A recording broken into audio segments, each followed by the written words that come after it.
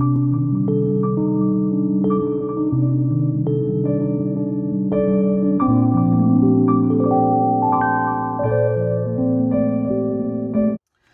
y'all, it's Danielle. I'm back today talking about these Crayola Project Metallic Markers.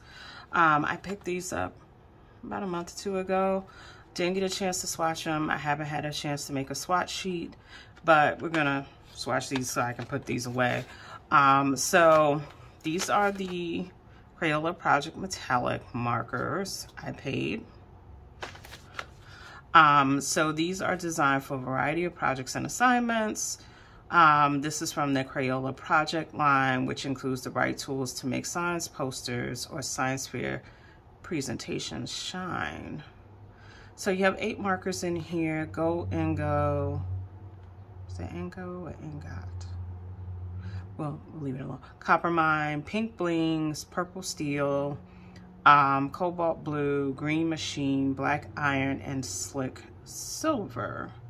So I know these have a different tip than Crayola's regular broadline markers, but I don't know what else is different about them. So let's open them up.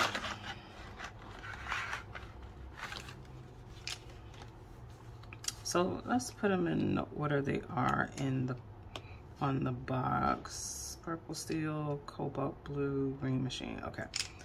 All right, so my light is changing a lot. The sun is moving. All right, so let's take a look at the first one. So it's a very slim barrel. It's slimmer than a broadline marker. It's just a basic felt tip. Definitely not broadlined. The barrels are kind of short. So I'm not sure how that'll feel on the hands. I think you're probably using these more for effect versus like coloring or writing a lot of wording. It's probably just details.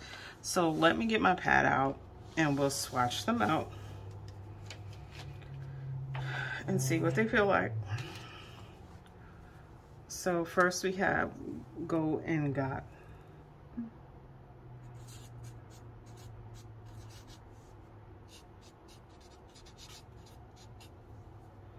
So yes, these are a stiffer tip marker. My light is going to keep changing because the sun is moving.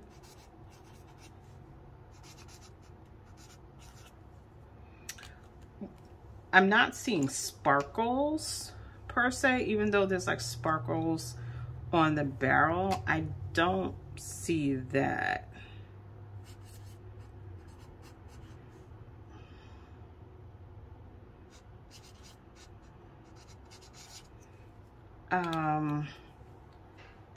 I'm not really seeing any kind of metallic here, but it could be that I'm on white paper. But it doesn't say better for white paper, I mean dark paper or anything like that.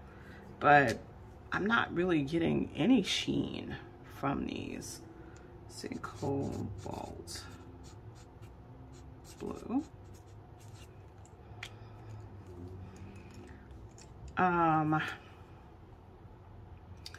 So right now I'm feeling a little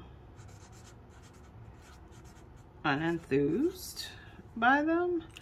Maybe in the camera you're picking up a little more sheen, but I'm not really getting anything from these. Like maybe sheen on the Gold Ingot and the Green Machine. Maybe a little on that Cobalt Blue.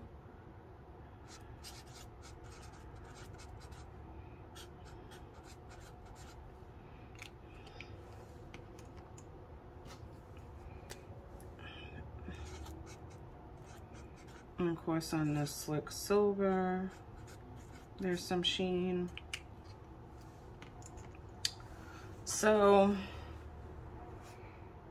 at first glance, I'm not really seeing metallic. I'm going to take that out the light a little bit. I think I may need to get some darker paper just to be sure. I'm almost at the end of this book, so why don't I just walk right on the back of the cover. Let's try that. So let me swatch these really quick on the black to see if there's a difference.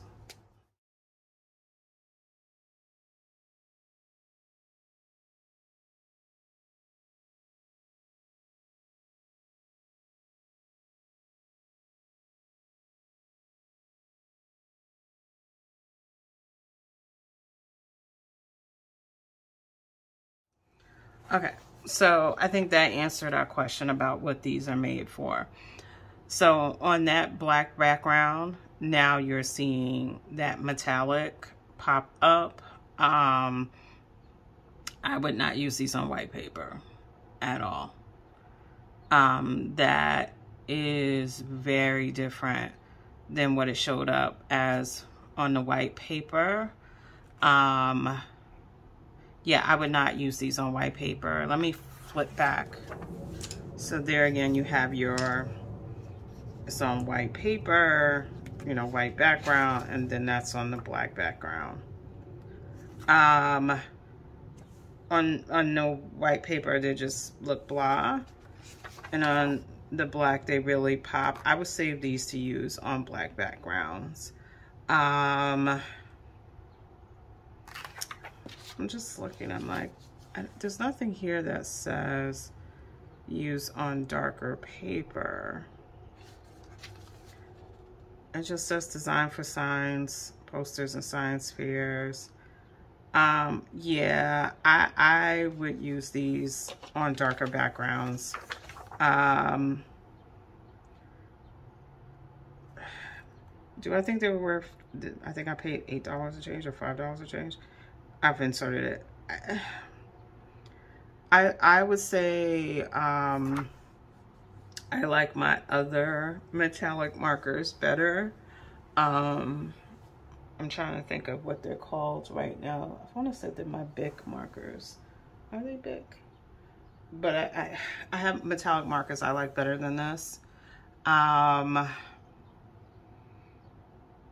Yeah, even like that black iron turns into like gray on a black background.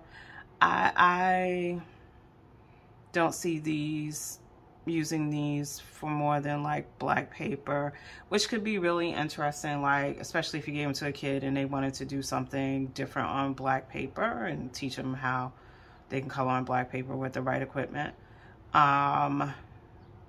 Yeah. Definitely not on white paper. They're not doing anything for me on white paper.